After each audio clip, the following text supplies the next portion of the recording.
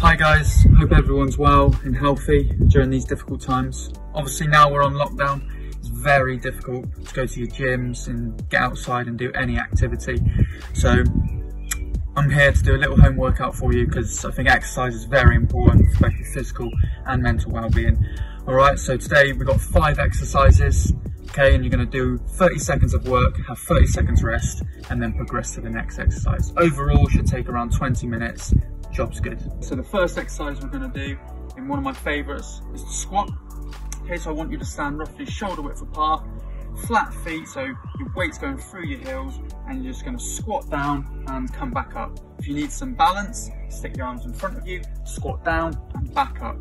Make sure your chest is upright at all times. If you find that too easy, you can put your hand behind your head and go down and back up. And if you find that too easy, keep your arms as straight as possible, down and up.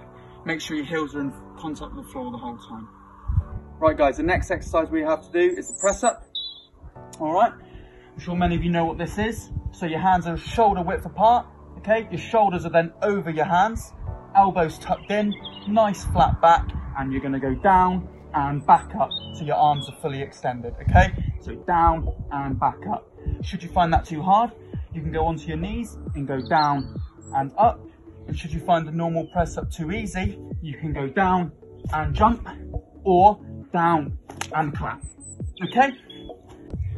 Okay, so the next exercise we're going to do is a glute bridge. Okay, so this is for the bum or the glutes. Ideally you need a mat, or you can do it on the floor if you don't mind getting dirty.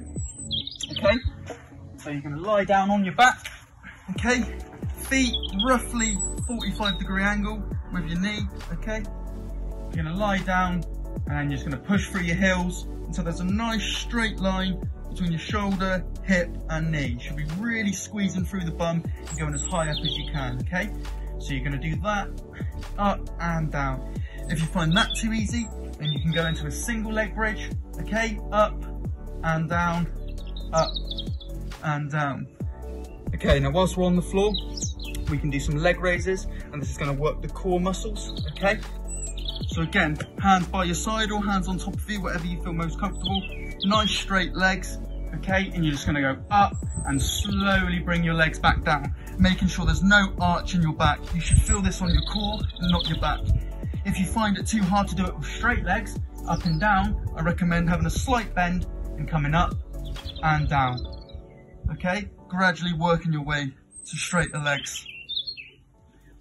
Okay guys, so we've done 4 exercises. This is the 5th and last exercise of the session I want you to do. And this one's going to be a real heart raiser, okay, whilst working the whole body. So this is the mountain climber. So similar start to the press up position, okay, and then I just want you to bring your leg up and swap, okay, so alternating, really making sure your back stays nice and straight. So you don't want to fold over, okay, you want to be nice and straight, and then up and down, all the way through with the leg. Okay, so roughly I recommend doing each exercise for 30 seconds with 30 seconds rest.